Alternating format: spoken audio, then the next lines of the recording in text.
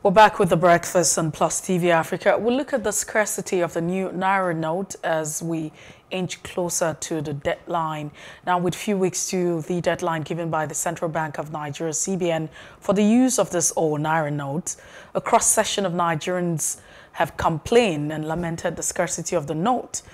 Don't forget that CBN had stipulated January the 31st, 2023 as, the deadline for issuance and circulation of 200 Naira note, 500 and 1,000 denomination of the country's currency following the introduction of the new note in January the 4th of 2023. Now, some Nigerians across the country said that, this scarcity is because, the government is not sincere. There are too many issues. They have criticized the government of Buhari and the fact that a lot has been spent, 218 billion naira. But let's just quickly invite our guests this morning. Let's see what we can make of this issue, the circumstance that we're faced with, and what could be responsible for all of this. We do have Ambrose Igboke joining us this morning.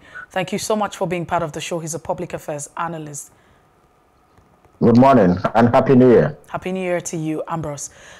Quickly, what do you think is responsible for the scarcity of the new Naira note? Firstly, the CBN was not ready for this. The announcement from the CBN for change of the Naira note seems like an accidental decision. It came from the blues. Nigerians were not prepped up for it. Nigerians were not intimated ahead of it. There were no enough orientation and sensitization of Nigeria. There were no even advocacies. The CBN, before bringing us social, was supposed to say advocacies to some key stakeholders like financial institutions, like professional bodies like the accounting bodies, taxation bodies, stockbrokers, community leaders.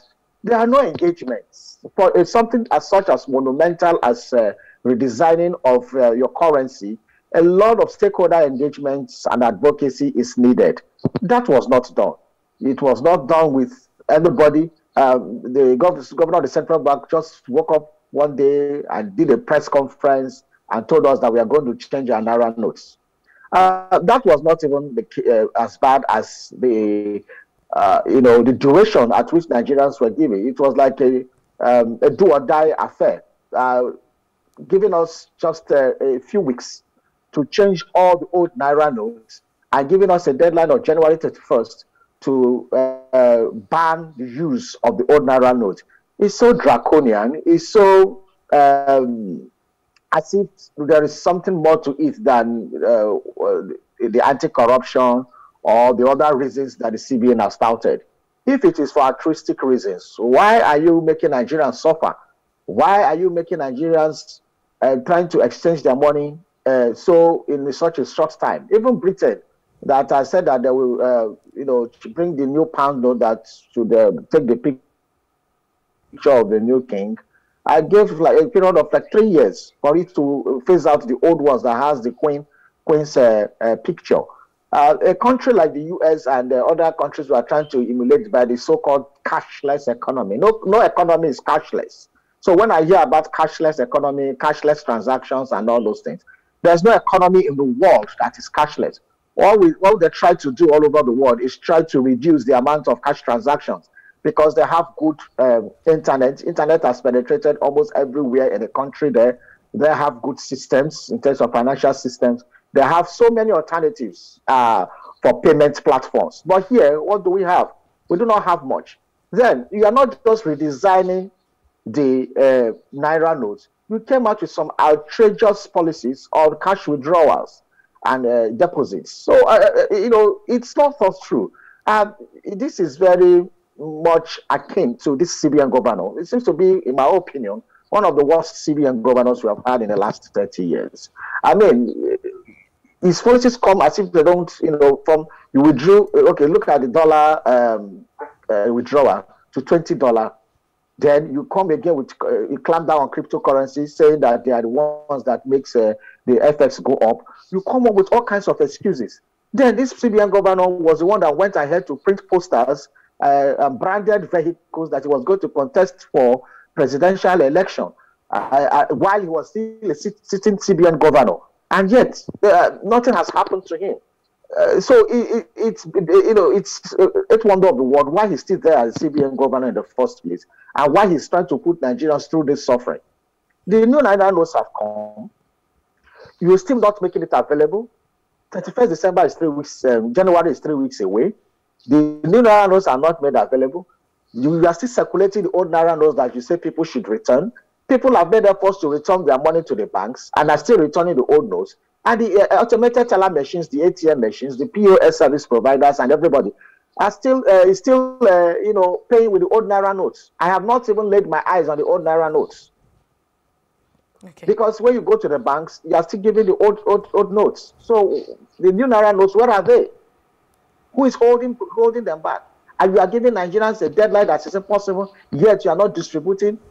The bank said they have not received, most of the banks said they have not received it, because I have engagements with the tellers and even people in the workroom and other places, and say, why are we not getting Naira notes? They said they have not, the CBN has not given them the notes. So what exactly is the CBN hoping to achieve? I think it's only them that can explain this kind of policy. Well, could the fear of the CBN being probed by the National Assembly following the extant law guiding the printing of the new notes be responsible for the scarcity of, this currency? Well, that is why I said Mr. Godwin and Mefele, he has disappointed us as the CBN governor. He has not played his role as the CBN governor, because if he does, he has a legal department. He has advisors. Unless they advised him or told him the implication, he didn't listen, because I know somehow there's kind of power you get, you think that you are touchable. This is what is happening.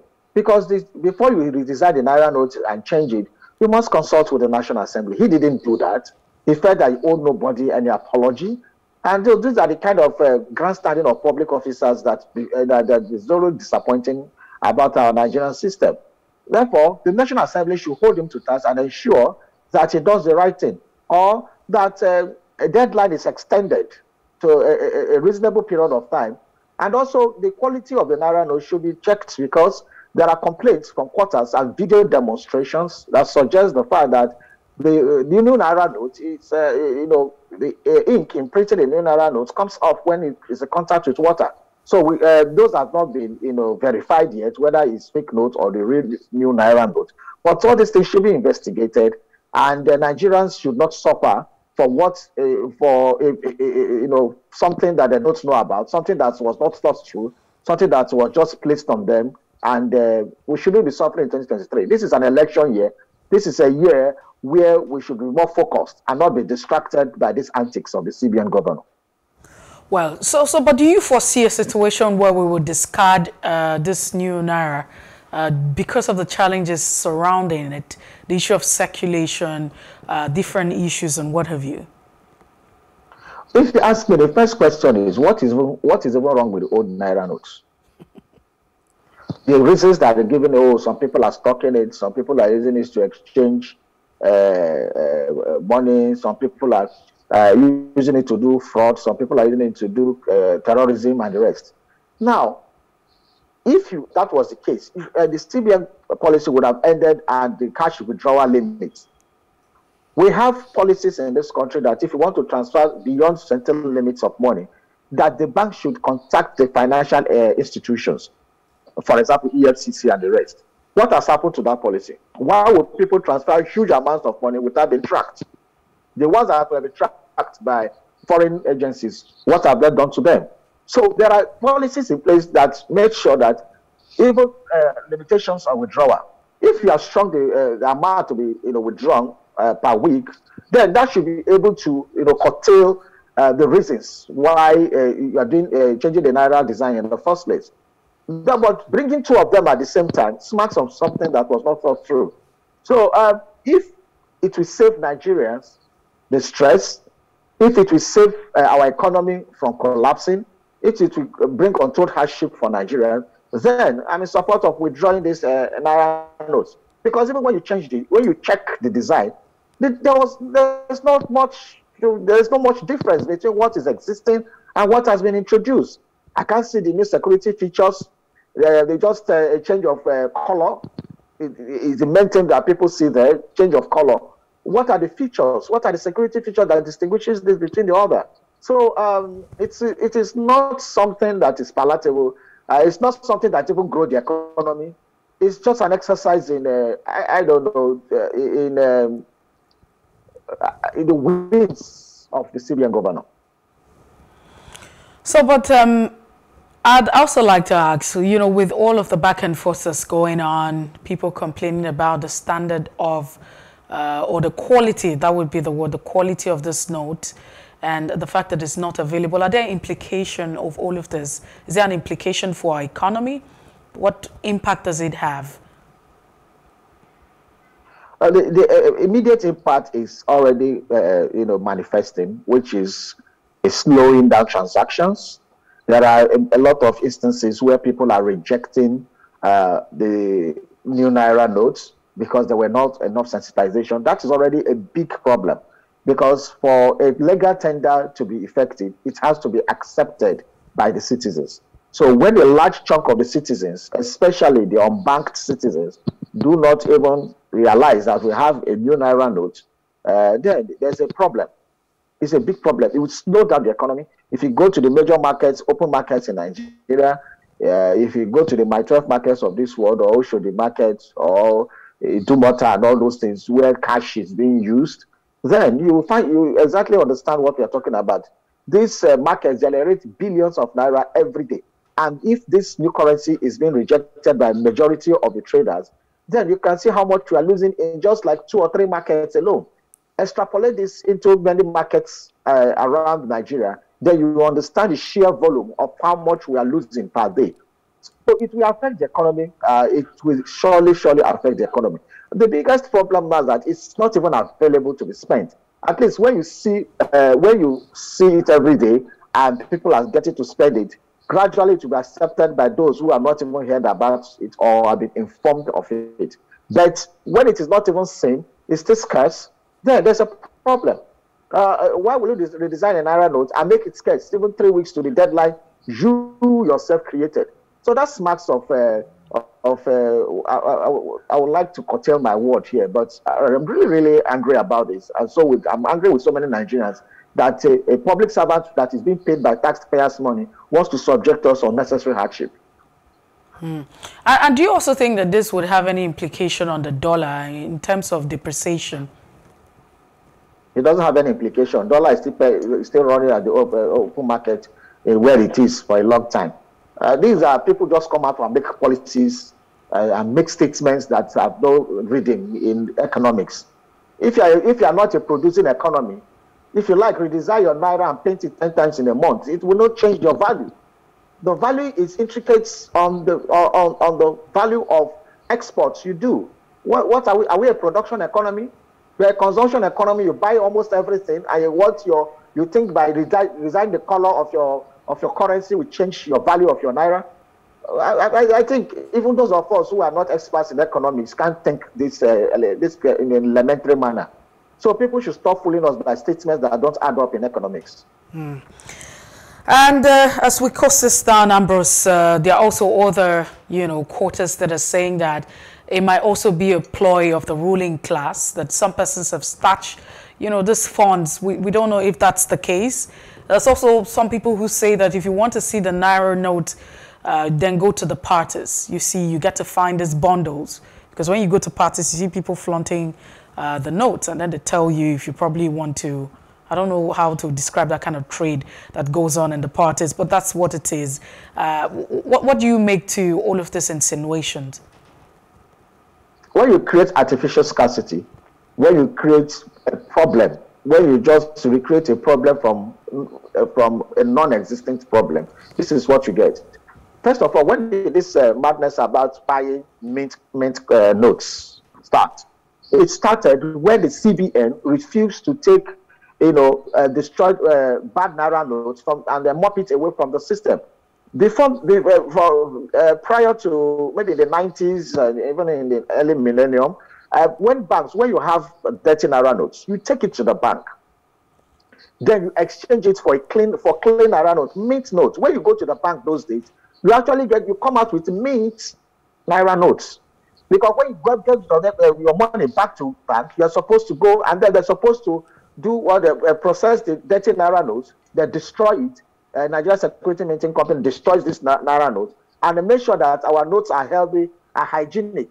But over the last 10, 15 years, what we have witnessed are that the banks themselves have said that the CBN and the Nigeria Security Minting Company do not collect dirty Naira notes anymore, or bad Naira notes from them. So what we have is that the bad Naira notes and the dirty ones keep on, circulating when they are supposed to have been destroyed, and then create a scarcity of mint notes. So what do people do? Because our people like playing in parties in mint Naira notes. Those days was not a big deal, because when you go to the bank, the money you had paid was mint, and then it became a commodity for sale in the recent times because people want clean notes, and then if you want to collect 20,000, for example, the cashier will tell you bring 26,000 or bring so amount. So it became a transaction. Some people even hawk it in parties. You wonder how the layperson on the street gets access to huge bundle of Naira notes and start hawking it. Maybe this withdrawal limit we reduce it, but even announcement of withdrawal limit, when it starts, you'll find out that people will still be having access to huge bundles of Naira notes. But when the Naira notes are available, if you walk into the bank and you can access it, we would patronize those who hawk mint Naira notes. So to solve this problem, it's either we withdraw this new Naira notes that is not adding value to anybody, or we extend with maybe 6 months the duration by which you can exchange the new Naira notes and the old ones. And then that perhaps will make some sense. I'll give Nigeria some ample time to adjust to the new reality. All right. Thank you so much, Ambrose Igboke, for being part of the show this morning. We appreciate your time. Thank you for having me. And that's the size of our conversation on The Breakfast. We've been speaking with a public affairs analyst looking at the scarcity of the new Naira note and the fact that we're just counting down to the 31st of January. What's going to happen? Will the government withdraw it? Will we have an extension of, a period to have this currency in circulation? If you missed out on any part of the conversation, it's fine to follow us on Facebook, Twitter, and Instagram, and do subscribe to our YouTube channel at Plus TV Africa, Plus TV Africa Lifestyle. My name is Mercy Popo. Have a great morning.